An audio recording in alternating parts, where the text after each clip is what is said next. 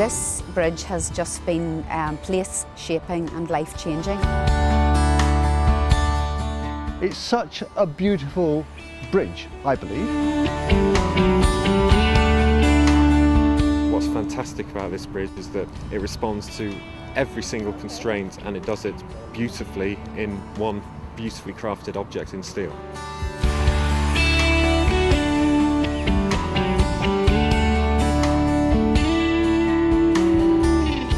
There had always been a sense that the city, a recognition that the city was a divided city. It was a city of two names, and it was a city of two religions. It had an east and a west bank, as indeed other places in the world do. And there was a real thrust through the peace process that something symbolic was important, and a bid was made to the peace programme for European funding, where we argued that sometimes it's the tangible that help actually underscore what's intangible, and it just has gone from strength to strength from the very first day that the people took their bridge to their hearts.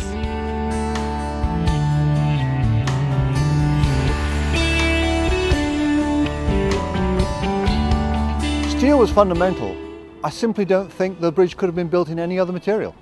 If you had tried to design the bridge in concrete, it would have been far too heavy to support. Timber, I don't think could span. Steel is the only medium in which you could build it.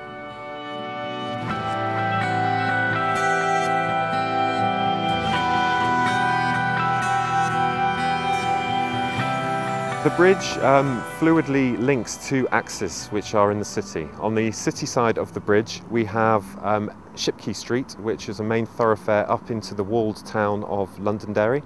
And on the other side there was a strongly defined thoroughfare going through the centre of the Ebrington Parade Ground, and the bridge links those two thoroughfares with a fluid route.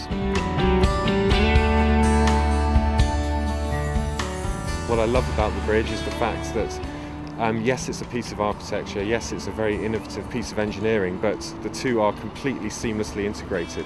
You can't tell where the architecture stops and the engineering begins. It's one perfect object, and it could only exist in this location as well because of its relationship to the very specific site constraints that we have here. I think it's beautiful. My great pride is of having been part of the team that built such a beautiful structure.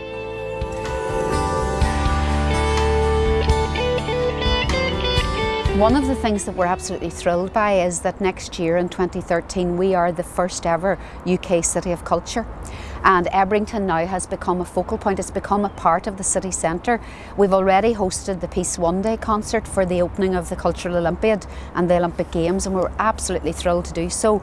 And really the Peace Bridge has become the symbol, it's become part of the logo for City of Culture, it's become symbolic and iconic, so that it's underscoring really all that we're trying to do in terms of transformation.